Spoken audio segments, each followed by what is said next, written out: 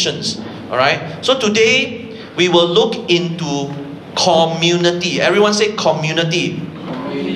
Okay? Before we look into the passage for today, I've got an exercise for all of you. Alright?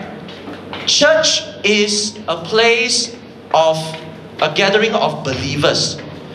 Right? A gathering of believers, a community. And I've got an exercise for you all, a challenge. And probably it's a big challenge for some of us. After the service, you go around and have a conversation with someone you've never had a conversation before. Or at least go to a person that you have been longing you're wondering, what's that person's name, but you never find out ever since the first day you came here. Alright? I'm gonna ask you, after the service, go to a person you never had a conversation before, or ask the person's name. Because I feel like if we want to live in a shared community like this, at least know the person's name. I know all of your names. Alright? I know Dawson's name also. Alright? So I'm not trying to brag here, but if I want to be a part of community, I want to be able to know your names. Jesus called you by your name, When Jesus knows your name, He knows you. He wants to have a relationship with you. So come on, go around, find someone you have not ever, maybe the young and the old and the young, it doesn't matter. But if you've never heard of them, you've always seen that person every week, week in and week out, but you never never knew that person's name, never had a conversation with. Do it today. Alright? Do it today. Okay? Let's look at the passage. Ephesians 4 verse 1 to 6. It says, I therefore, a prisoner for the Lord, urge you to walk in a manner worthy of the calling to which you have been called, with all humility and gentleness, with patience, bearing with one another in love, eager to maintain the unity of the Spirit in the bond of peace. There is one body and one Spirit, just as you were called to the one hope that belongs to your call. One Lord, one faith, one baptism, one God and Father of all, who is over all and through all and in all.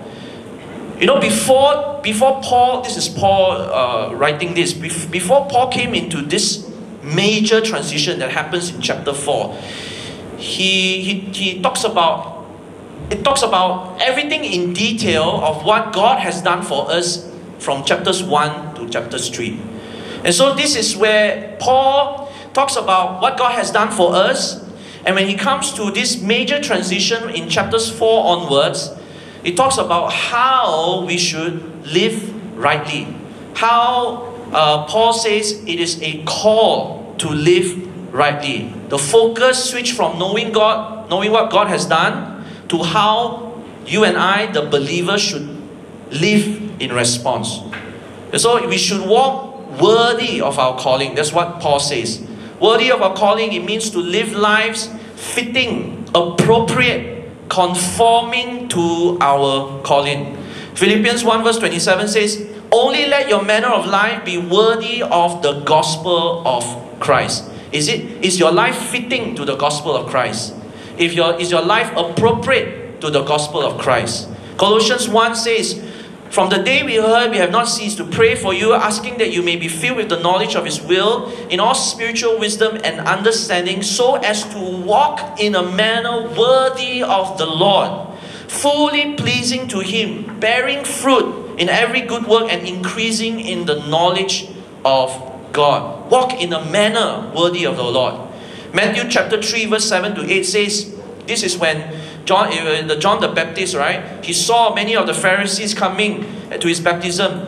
And he said, brood of vipers, who warned you to flee from the wrath to come? Therefore bear fruits worthy of repentance. So when we really understand how much God did for us, when you actually understand the first encounter that you have with Jesus, we will naturally want to serve Him, want to obey Him, but not out of obligation, but out of gratefulness, because God saved us, because God has what has done for us. So understanding who we are is the foundation of this worthy walk. Ephesians 2 verse 8 to 10 says this. This is very famous. It says, "For by grace you have been saved through faith, not of your own doing. It is the gift of God, not a result of works." I don't care if you're really good with your Bible or how many verses you memorize or how many things that you've done for the church or for His kingdom. Not a result of works, so that no one may boast. For we are His workmanship. We belong to Him. God created us in Christ Jesus for good works. Hear that? It is not God. God calls us for good works, but He first tells us, no, you belong to Him. You are made by Him. You are created by Him for good works, which God prepared beforehand, so that we should walk in them, worthy of your calling. So, this means that we don't walk worthy so that God will love us, but because He loves us. Do you know what I'm saying? Do you know what's the difference? You don't walk worthy of your calling. You don't walk in your Christian life, blameless or righteous, just as Enoch walked, with God. You don't walk worthy so that God will love us. We walk because He loves us. It's motivated by gratitude, not our desire to earn merit. And so through this narrative here, God has called us to belong to Him, be part of His holy people, and to join in His plans and His purposes for our lives. Right? The passage that we just read, Ephesians just now, Ephesians chapter 4. Paul is saying this, He was earnestly, persistently urging us. That's what urge means. A strong desire, a strong impulse, basically to beg us, to persuade us. That's what Paul is saying to the church of that time. And two things he implies. He says this: you have been called, church. When you are called, that means there is a caller. That's no brainer.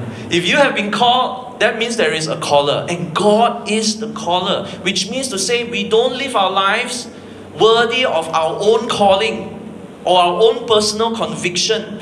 We live our lives based on God's sovereignty. Just now, in this morning, when we learn about the book of Ruth, alright? Sometimes, whether did Ruth plan this out, Naomi planned this out, but at the end of the day, something just connects. That's the sovereignty, God's purpose still prevails, Alright? And so, we are to cling on His calling rather than on our own personal conviction. Next slide, please. Cling on His calling rather than our own personal conviction. That's the first thing. Paul says, you have been called. God has called you. Secondly is this. He uses the word you as a plural sense, in a corporate sense, which means God did not call us just individuals. He called us individuals to be part of this collectiveness. That means that there is all of us individual as God's people together. That means that we are to live out our individual calling in the context of a community of other called people. So, Vivian, you're one called people. Yima, you're one called people. Uncle Dominic, you're one called people. But together, you are doing it. You're living in worthy of your calling with other called people. Isn't that amazing? And I'll tell you something powerful about that. So we are meant to live in community with other believers. That is one of the pillars of a Christian life. Your Christian life is not to go to just some cave, live out your life there alone. That's not what you're supposed to be. Christian discipleships only can take place in a community. You can't do your discipleship alone. Of course, some days we need alone time with the Lord. But our integrity, our patience, our kindness, our love, all of these things will be tested if only we live in a community. And so, with that in mind, we also as a community, we have to actively pursue unity. When we live, first of all, when we recognize, when we live a manner worthy of what God has called us to do, the calling, unity will take place. And I'll show you how later. Okay, there's a statistics here. I found out research shows that 65% of Protestant churchgoers say that they can walk with God without other believers.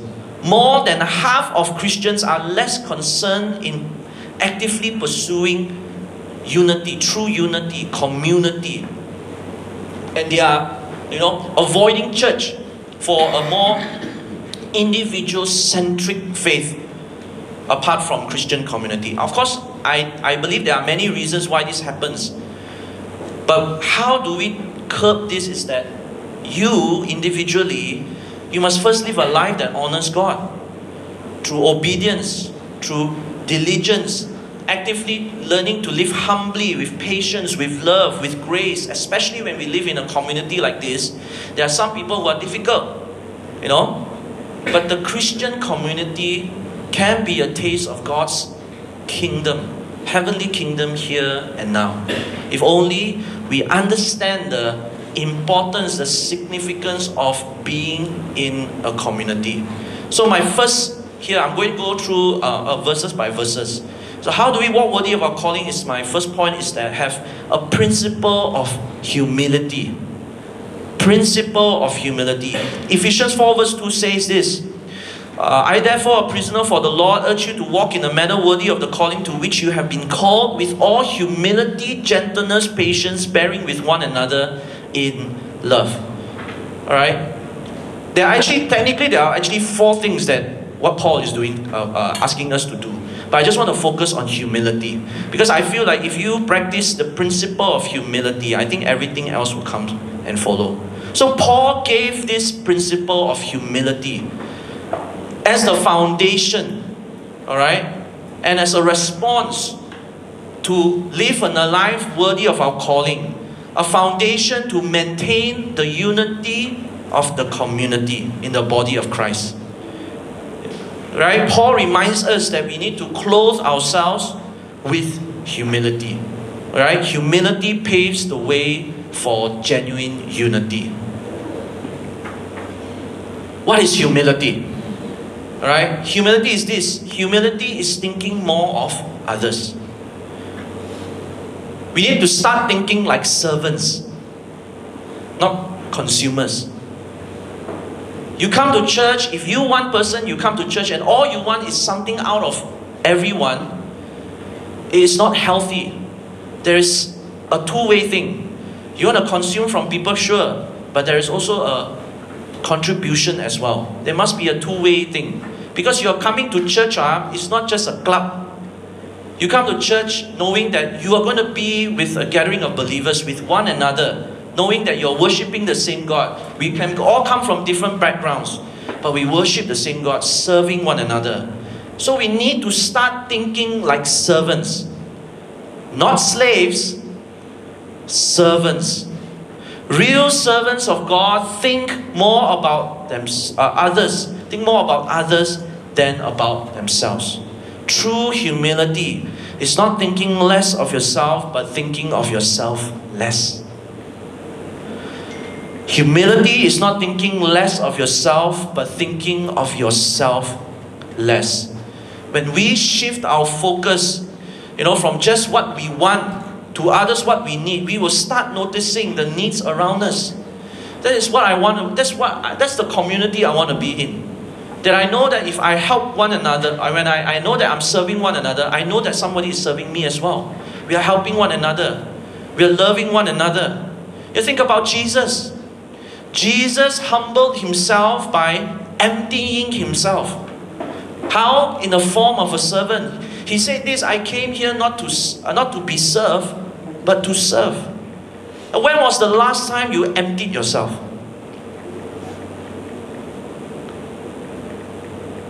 When was the last time you went out of your way for someone else? When was the last time when you come out from your bubble, from all that you know, from your familiarity, and go about and be a good Samaritan, where nobody else will want to do it, but you will take that step to do it? You see, you can't be called as humble or a servant if you're so full of yourself? Jesus emptied himself. It's difficult, of course. It's very difficult to do. But we are to do the same, just as Jesus did for us. Now, a lot of our service, unfortunately, all right, for many churches, okay, not just for this, is often self-serving.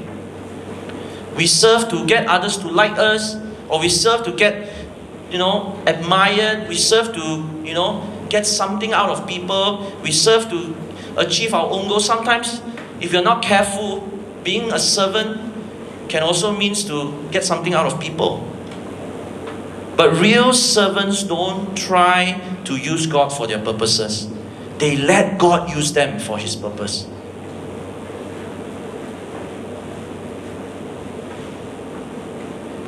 And I know it's tough. It's really tough. Because we are all selfish by nature.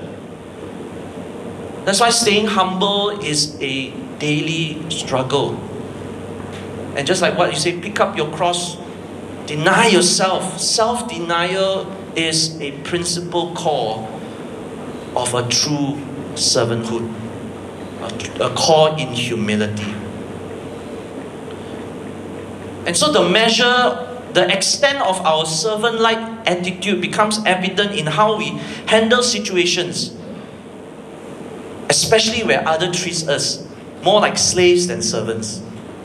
How do you respond when you're overlooked? How do you respond when you're told what to do? How do you respond when you're treated less important? I get treated like that also many times. But the Bible says so clearly, Matthew 5 verse 41 says, if someone takes unfair advantage of you, use the occasion to practice the servant life.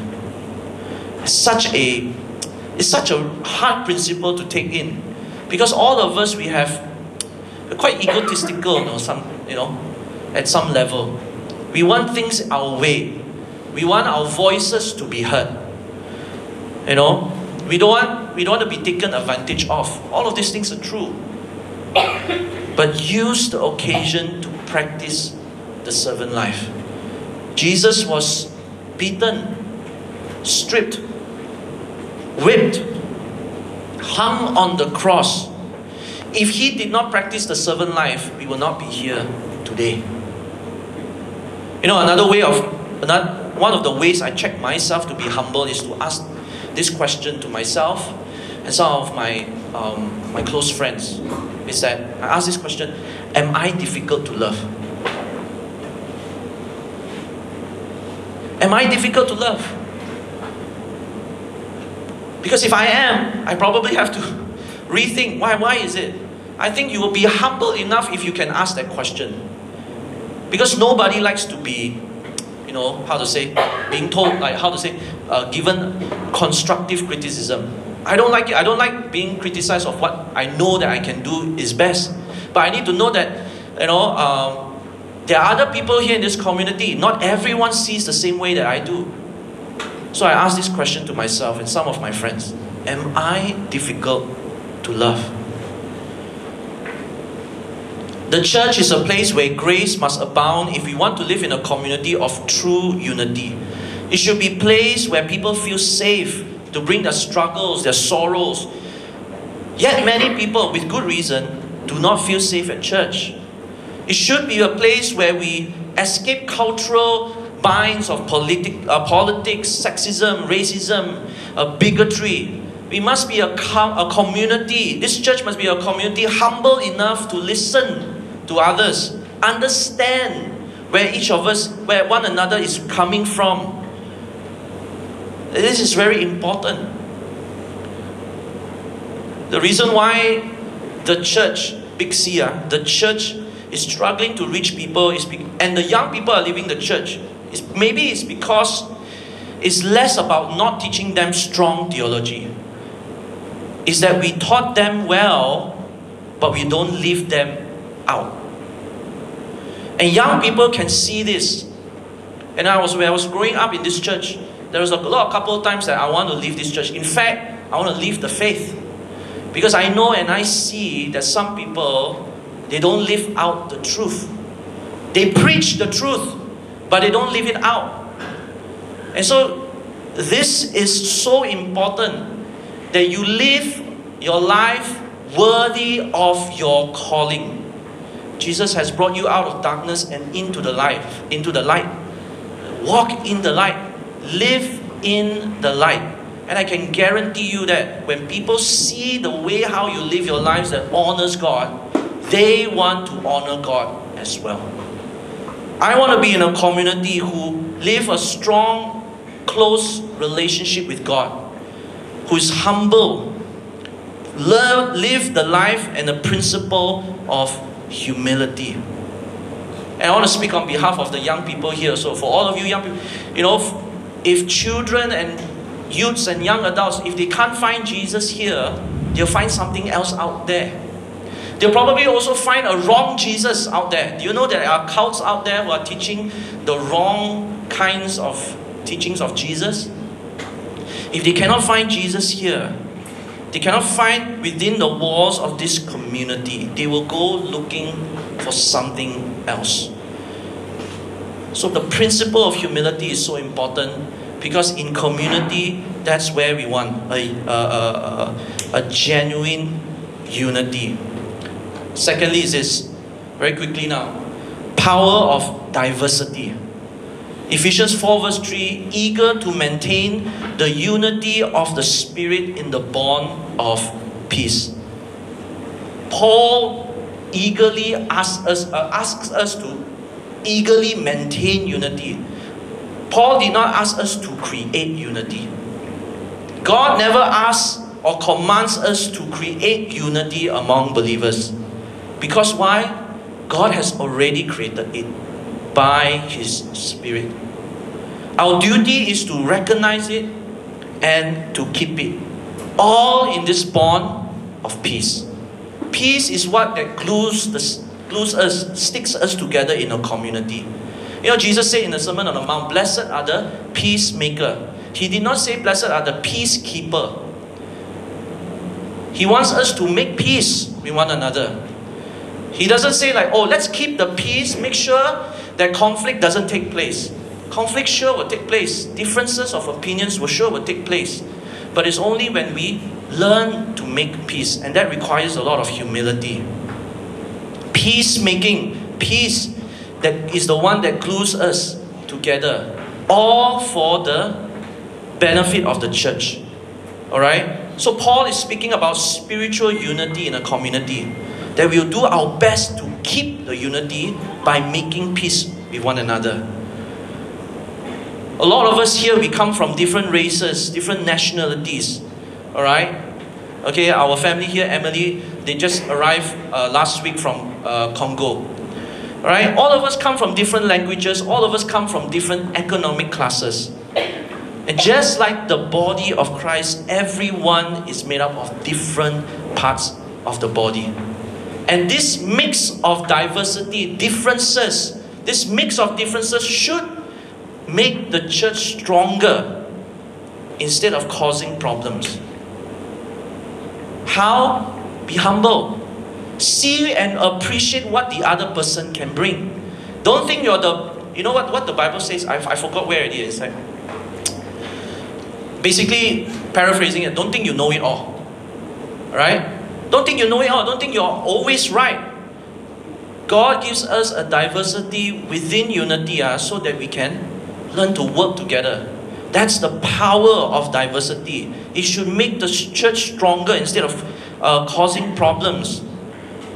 And the thing is that this diversity in face value may seem impossible to achieve unity. But it's only possible through the unity of the Spirit. So when we are here, who are we recognizing? Are we recognizing the pastor to lay out the foundations of the unity here? Are we depending on the board? Are we depending on all of this? No, we are depending on the unity that is given by the Spirit. The Holy Spirit is the one who unites us. So when we come to church, the reason why we do pre-service prayer is not so that we can just pray for whatever is going to happen in service. It's to get your hearts right, to recognize that Jesus is the head of the church. So that whenever everything that we do reflects back to the glory of Christ. And then peace, unity and peace can be attained. It is the common faith that we have in God that works together for the common purpose for His glory. You and I, we have all kinds of differences, but it's because we look to Jesus, look to the Holy Spirit that unites us, that brings us in unity. You know, we often think about how the church does important stuff for Jesus. But the real power of the church comes from how Jesus works in us through it. The deal is, as we grow up in our faith with Jesus, it's going to be all about being part of a community. We likely will get more mature by hanging out with godly friends. Hanging out with different opinions, different backgrounds, it's okay. But because we worship the same God. When we worship together, it's not just each of us worshiping God, laying our own personal altar to Jesus, no. But collectively. Sometimes when I'm in front here, when we are worshiping, I sometimes look at the back. Because you know why? Not because I want to spot check you lah. Alright? It's because I get encouraged when you lift up your hands. I get encouraged when I hear your voice singing out the songs. Because worship in the church, alright, worship in a setting, a gathering of believers like this, is communal. When you take Holy Communion is not just a personal thing, no. Holy Communion, taking the Lord's Supper, is supposed to be a communal thing. One day, one of our worship encounter service, right? Remember that? One day I'm going to design a worship service that surrounds the Lord's Supper. I think the Lord's Supper, the significance of the Lord's Supper is being diminished a lot already in churches. Why? Because we take it as an appendix to the service. Alright? We take it as a by the way thing. But the Lord's Supper has so much significance because you're not just remembering what God has done for you, but you're doing it together, communally, in a community. Sure, Jesus heals us. Jesus heals us, Jesus delivers us, Jesus gives us a breakthrough. But when you do it in a community, it brings so much encouragement. So if we want to walk worthy of our calling, we've got to do it with everyone who's in God's plan. That includes you and I. Whether if we click with them or not, I don't think that matters. As long as we focus the fact that we are doing it all for the unity of the Spirit that He has given to us.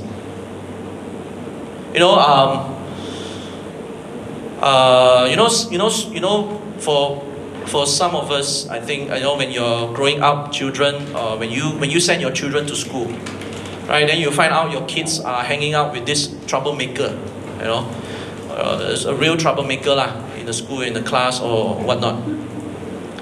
And I read somewhere, all these kids troublemakers that your kids hang out with or whatever, they are called character builders. They are called character builders. They help our kids grow socially and emotionally. Some kids might learn to stand up for themselves, while others learn to be kinder or learn to be more gracious. Character builders. And most of the time when we see our kids hanging out with people with other kids who are like that, bad influence, probably the first thing that we do is that don't hang out with them. Come to church more often. Alright? I think it's the same way. I think church has character builders. Alright? I think all of us, we come from different backgrounds and different opinions with so much diversity that can help each other to build characters. Can help us to exercise certain things in the church. Alright? Like more patience, more kindness, more love, more grace. Church is not a perfect place. Newsflash, it's not perfect. It has all its imperfections. But that's where we help each other. Alright? So because at the end of the day, when we do worship services like that, when we do programs, events, or whatever, we do it at the end of the day is to glorify God. It is not to show off how good of a church or how productive of a church that we are. It is all reflects back to the glory of Christ. Character builders. So that was my second point, power of diversity. My last one is this, pursuing God's grand design. And as a community, you must first have a principle of humility. As a community, you have to understand that through diversity, we can achieve unity. All from what God has given to us, His Spirit has given to us. And the third one is this, pursuing God's grand design. Ephesians chapter 4 verse 4 to 6 says this, there is one body, one Spirit, just as you were called to the one hope that belongs to your call. One Lord, one faith, one baptism, one God, Father of all, who is over all and through all and in all. I think you all can understand that the theme of this verse is that oneness. One. This highlights the unifying factors that binds us as believers. That is supposed to be the foundation, the grounds. One body, the church. One Spirit, the Holy Spirit. One hope, eternal life. One Lord, Jesus Christ, head of the church. One faith, belief in God. One baptism, spiritual rebirth. Which is, by the way, water baptism is so important. Alright? Water baptism. If any one of you who have not been baptized in water, come and see me. We'll do something for you. We'll arrange some classes and some lessons for you. Water baptism is not a means to just get membership in the church or that you can have a right to vote or whatever. Water baptism is a public declaration of your private life. I read a quote somewhere is that you cannot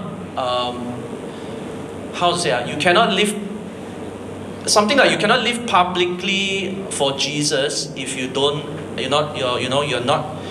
not ready to live privately for Jesus. Something like that. Integrity, yeah.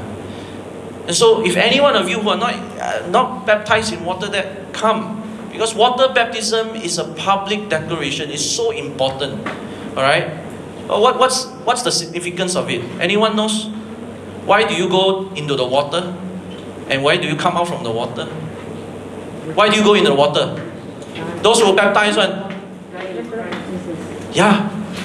And you come out again out of water because you are alive in Christ.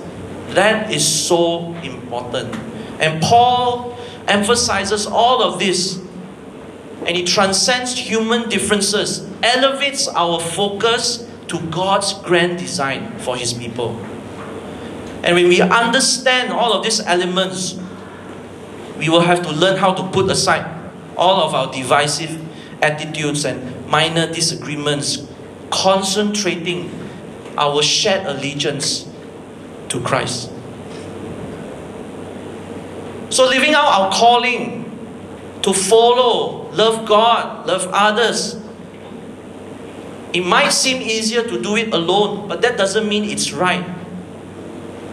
We are all inherently hungry for what only community can bring. And that is belonging and a shared purpose. A part to play in God's grand design. You and I, we have a part to play in God's grand design. A community sharing relationships to a shared purpose. A community sharing relationships to a shared purpose. You don't have to find your purpose in everywhere else. You can find your purpose in God, what God has given to you, in relationships that we have here in our community. You can find it. You can allow God to unlock that purpose out of you in communities like this. Because actually we all share the same purpose. But of course God has given us specific ones, a specific calling to all of us individually. but we can live that out in community, knowing that at the end of the day, it is all for God's grand design. So don't look for guidance in the wrong places. Instead, come to church. For those of us who are not here, for those who are not here, has not been coming to church for a long time, encourage them. Encourage them. Like I said, this is not a club. And remember what I said in the beginning. After this, meet with someone, talk to someone that you have never ever had a conversation with before. Or at least learn to know that person's name. Because that will be the first step to be living in a community. This is what I want, because this is what I desire of our community in this church. That we will live in a culture, not of individualization, but a culture for each other. A culture who is willing to sacrifice so that we can be a channel of God's restoration for one another. A channel of God's peace, a channel of God's blessing. Just as how God has blessed us, we can do the same for others. So, come to church.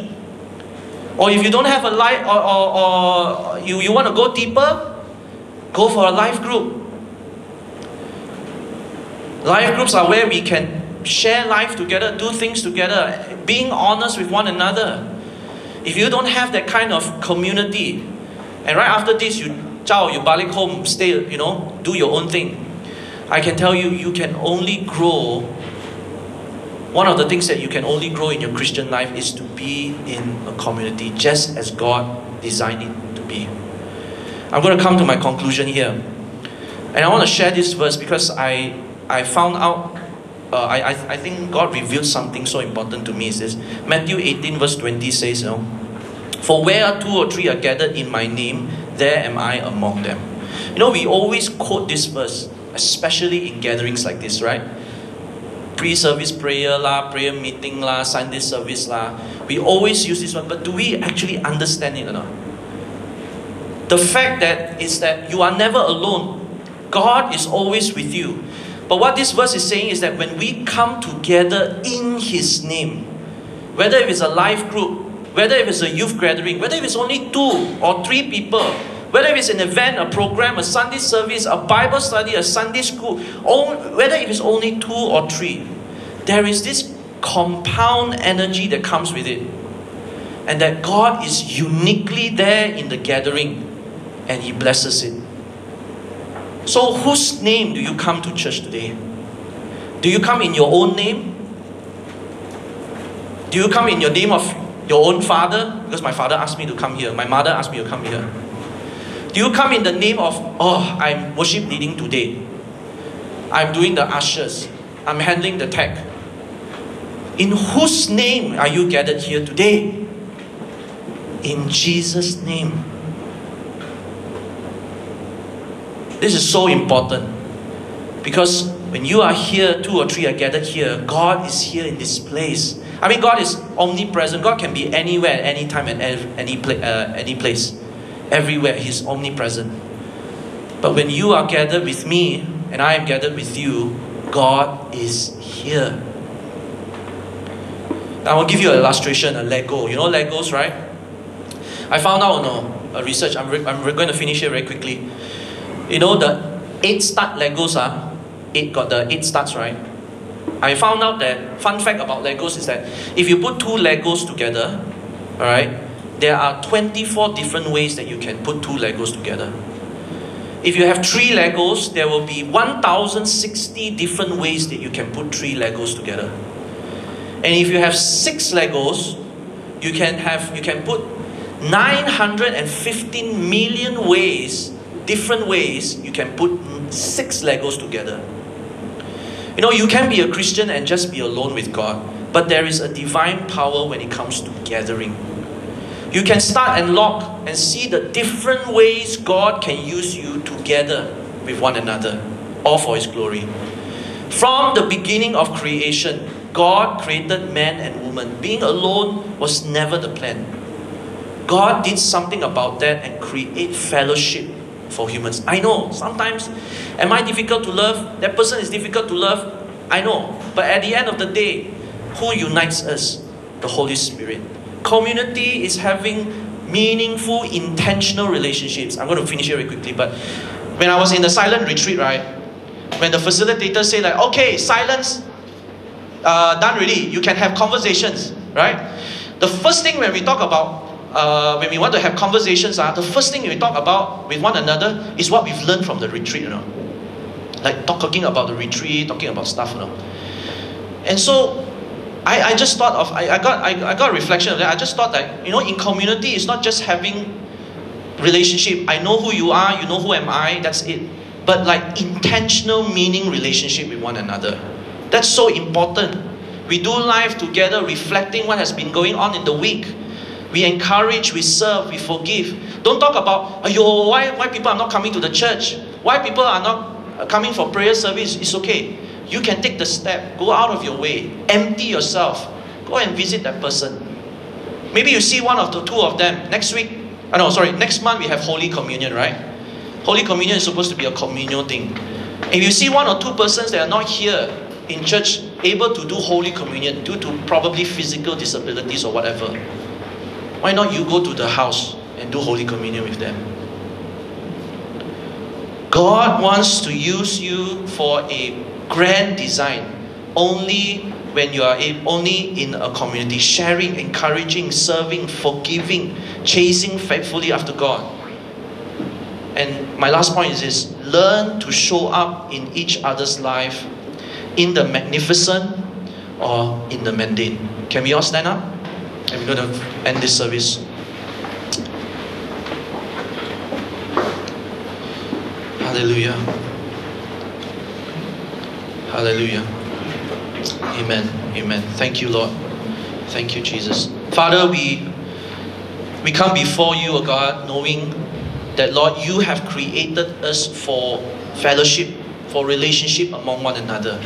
Today, I pray for your Holy Spirit, God, to convict into the hearts of your people, to live in humility, to pursue unity, to pursue God's grand design, to understand and see that each of us are different, diverse, but all comes with a purpose, that is community.